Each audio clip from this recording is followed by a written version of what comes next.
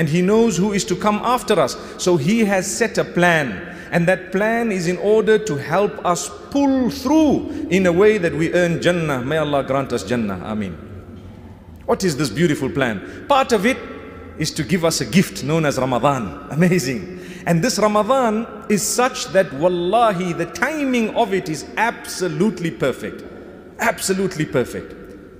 Imagine if throughout the globe, everyone had to have Ramadan at exactly the same time in the Gregorian year, which means, say for example, now we have June and July.